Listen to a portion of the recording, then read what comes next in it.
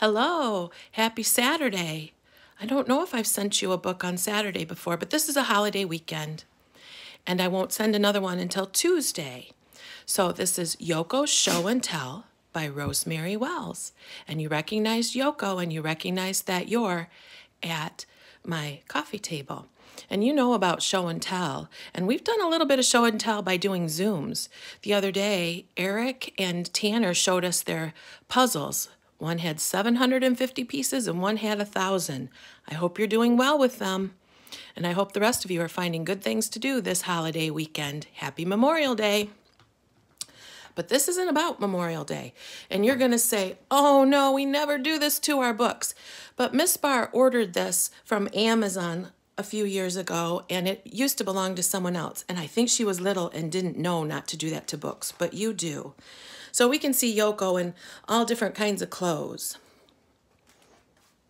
And then this end page tells about Girls' Day, which is March 3 in Japan, and Boys' Day, which is May 5th, which is my birthday, so I never forget about Boys' Day in Japan. But sometimes I forget about Girls' Day because that's none of our birthdays.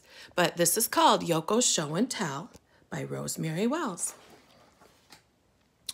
One afternoon when the wind blew and the snow flew, the mailman knocked on the door. He had a package for Yoko. It had come all the way from Japan.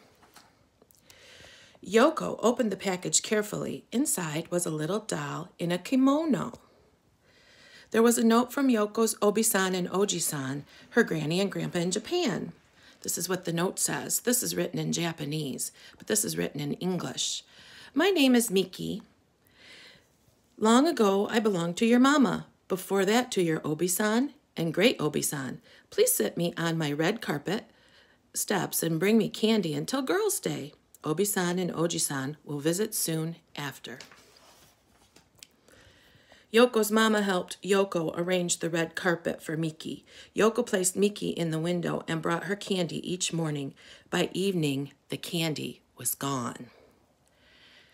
At last, the morning of Girls' Day came, March 3. You can tell by the calendar in English. This is the calendar in Japanese. Yoko brought Miki a platter of peach blossom cakes that her mama had made in honor of the celebration.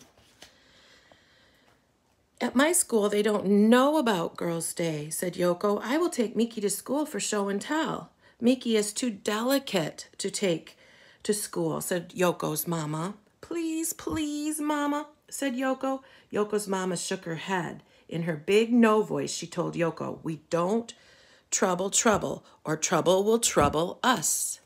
We should remember that. We don't trouble trouble, or trouble will trouble us. So do you think Yoko will listen to Mama? Oh, there's the school bus. But Yoko was too excited about Girls' Day. Everyone in my class will love you, she said to Miki. I will bring you right home and Mama will never know. Oh boy, is Yoko making a good choice? On the school bus, the Frank saw Miki peeking out of Yoko's coat. What's that, Yoko? Asked Frank. You'll see in show and tell, said Yoko. I want to see now. Frank grabbed Miki from Yoko. He tossed Miki all the way down the aisle of the school bus. No, said Yoko. Please, no. Hey, this is fun, said the other Frank. Back and forth, Miki went. Okay, Yoko hasn't made a wise choice, but have the Franks? And remember, Mama said Miki was fragile.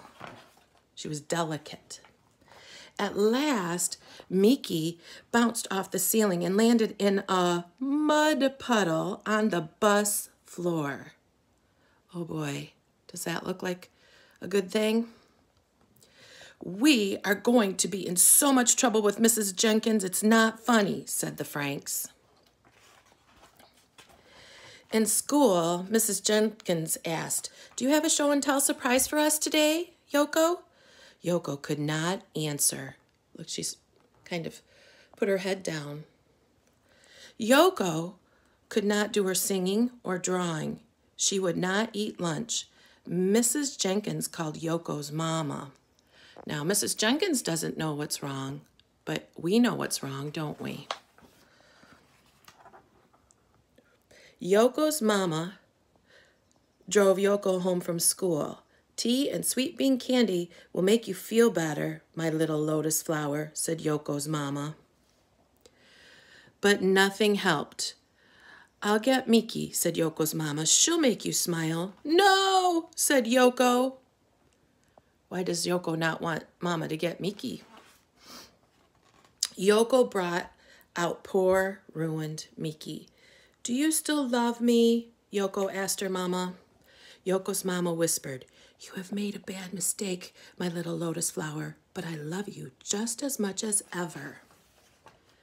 We will take Miki to the emergency room of Dr. Kiroshira's doll hospital, said Yoko's mama. So this is a hospital for dolls. What a terrible accident, said Dr. Kiroshira. Miki will have to go into surgery right away. Do you think the doctor can help Miki? All week long, Yoko went to the doll hospital during visiting hours. Yoko brought red bean candy and sat next to Miki's bed. It's not the red steps anymore, is it? Dr. Kiroshira mended Miki's arms. He repaired the crack in her face and applied a new nose. Miki's lips were repainted so smoothly and neatly you could see no scars at all.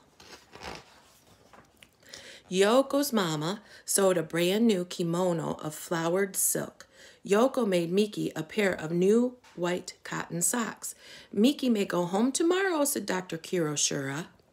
Miki was all ready for Obi-san and Oji-san's springtime visit from Japan. Obi-san admired Miki's new kimono. She is so beautiful and not one scratch after all these years, she said. Who is that outside scrubbing the steps, raking all the peach blossoms and pulling up the weeds? Asked Oji-san. I had to go back and read because I called that making. It didn't start with the right letter, did it? Who do you think is raking and scrubbing?